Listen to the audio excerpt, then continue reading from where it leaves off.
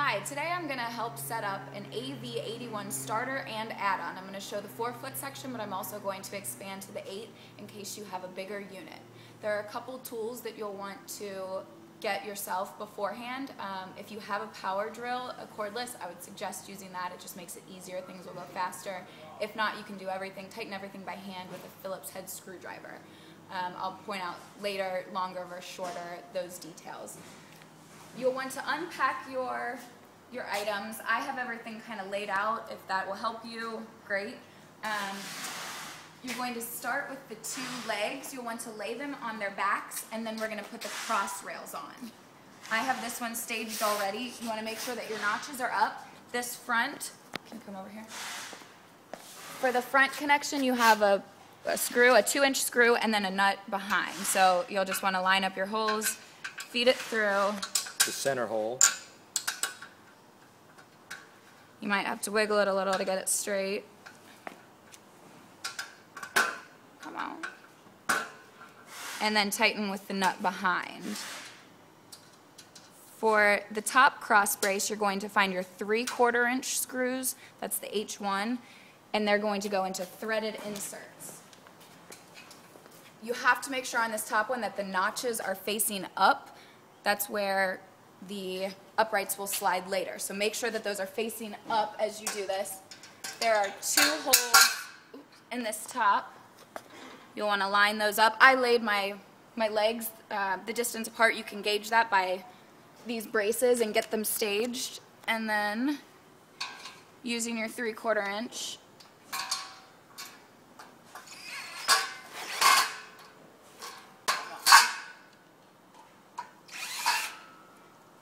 I would get them started, not tighten it all the way until you have everything in.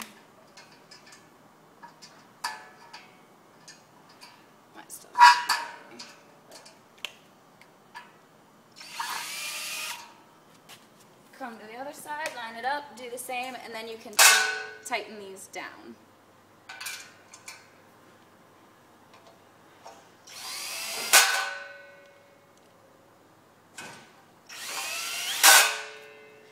And tighten these. Again, if you have a Phillips head screwdriver, you can use that. The cordless just helps with speed. So then I'm going to set this up.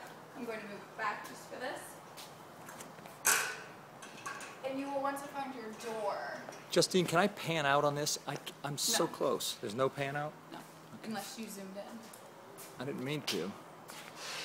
You want to find your door front, and you're going to need the 3/4 inch screws again. So you need 4 of those. You'll line up the slots in the bottom panel on this, and I would just get one started, the back one started on each side for placement. But you'll want to make sure that you have the front and back holes lined up for placement.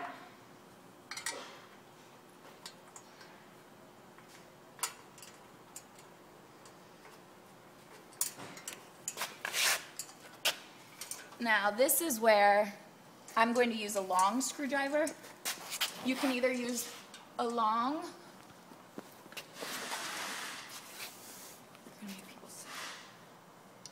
this can go all the way through this hole in the top. If you don't have a long screwdriver, you can use a short or lean. Thank you. You could lean a shorter one this way. I'm going to go through the top since I have a long screwdriver. Line it up and tighten right there. Same thing on the other side.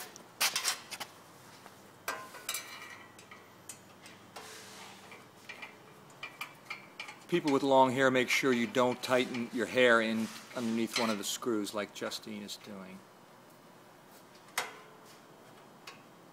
Cameraman has jokes. Okay, once that is set, if you're doing any run longer than 4 feet, you're going to want to join the units together. You can do 2, 3, 4, however many you have space for. If you just have a 4-footer, you can skip this step and go right to the end panels and back panel. So I have another one prepped here for me. You'll want to place them next to each other, and then we're going to connect the legs. You'll want to make sure that they kind of run in a straight line.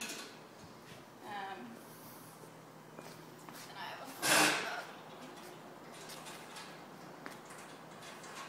She's playing with the adjustable feet. If you have a floor that's not level, you can do so now and get them to line up very nicely. For this, you will need the long screws that are found in your frame add-on kit. These are the long 3-inch. And you will need nuts with these as well. There are 3 different locations to connect. Goes through both legs. And then tighten with the bolt. Back here, through both legs.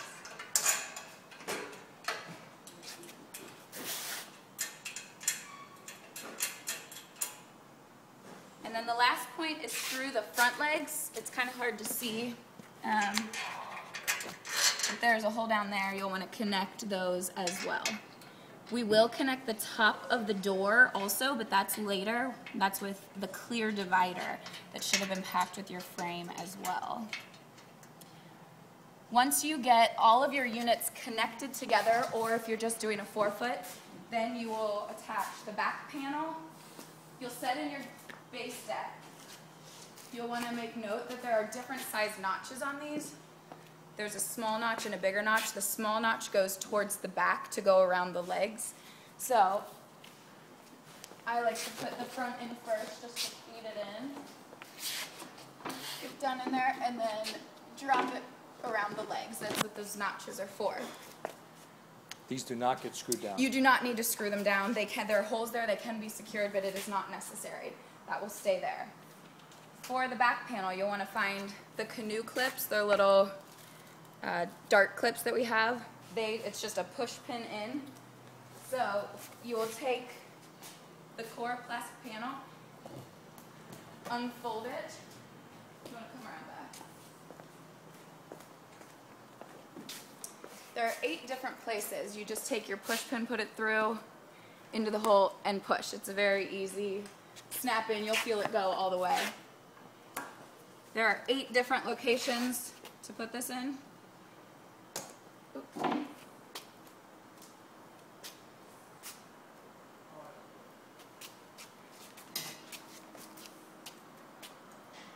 I'm going to skip a few just for your sake right now. Get those connected, and then we will do the end panels. These will be in a separate box themselves. There are black joint connector bolts. Those are the screws you need for this. And you will also need some nuts. And an Allen wrench that comes with those? Yes, the Allen wrench. Oh, I put it over here. Okay. The Allen wrench is for the hex head on this, and that is in your hardware pack. These are universal, so they could go either side. You'll want to line it up. I like to get the top one started first to get it in place. You might have to lift a little bit, feed it through there, and then, if you don't have too much in your hands,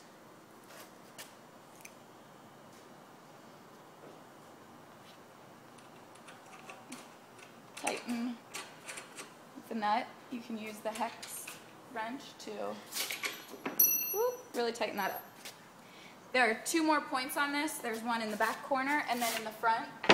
Just line them up. Your screws should slide right through.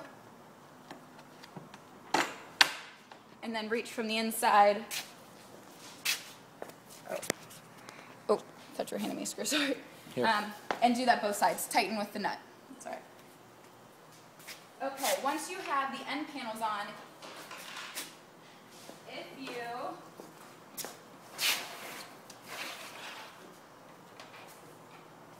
if you have a unit that is more than 4 feet, you'll want to put this clear divider. This will go in between the tabs on the front door, and then it will lay back on the unit. When you first connect this, it might be a little wobbly. Once you get the trays installed, they will hold it in place. So get this tight down here. It'll go in between the tabs, and then you will feed a 3/4 inch screw through, line it up with the other side, and then tighten with a nut.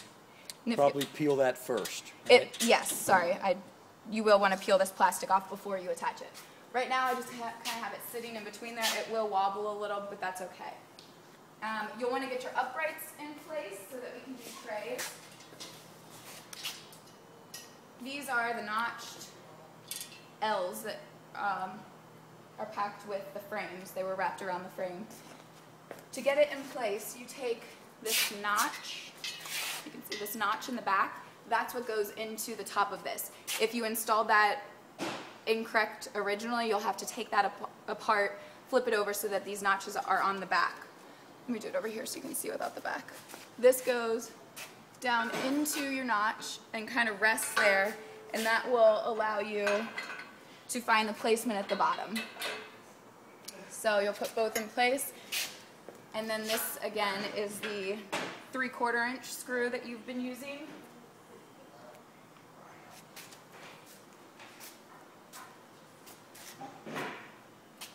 It's the same one. You want to take a screw, feed it through the hole and then through the tab. To secure that, again, tighten with a nut. I would suggest getting a screwdriver to really make sure that that's tight. Right now I'm just going to do it by hand. So you'll want to secure both of those. That's locked in place there by the notch at the top. And then you can start installing trays.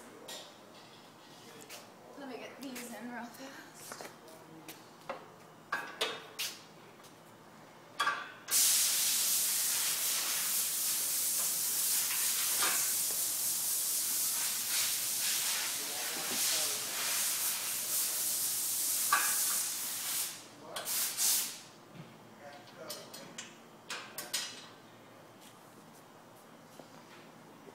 Okay, next we're going to go to the trays. This new system has a Generation 3 tray. It's a little bit, if you've built any of our inlines previously, it's a little different. We're going to build from the bottom up, and each one will be secured on these uprights. So you'll want to start with one of the standard, there are 3 different types of trays. There is the standard tray, there's one that has the opening for a graphic in the middle. I'll show you where that goes. And then there's a top graphic tray, which will be the top. You'll want to make sure to get this bottom tray in that you open your door. It's just a little latch here. Turn it and pull that down. Otherwise, you will not be able to get the bottom tray in. So this new style tray works like slat wall. It has this L on the back of it, and that goes right into the notches. Slide it in, pivot down, and it's locked in. It can be slid back and forth if you didn't have the placement. It's that easy. So you can put the door back in place and start loading. You will have a total of 6 regular trays, and then we'll get to the middle graphic. You can either do it one-handed.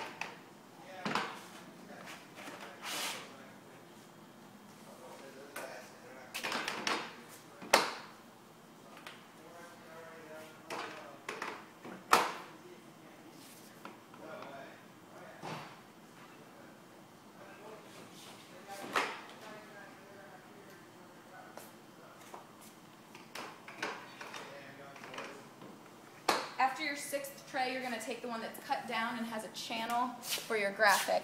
Make sure you put that. It's the 4th one from the top, 7th up from the bottom. That goes in place. Your last 2 regular trays.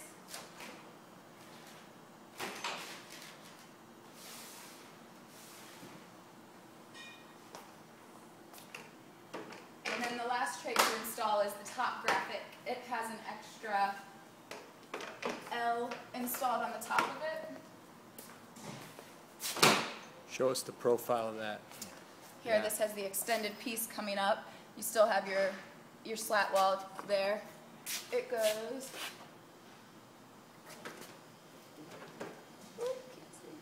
right in and slides back down. Once you get more trays on this will stand up in between, and then you're done. Put your dividers in and merchandise.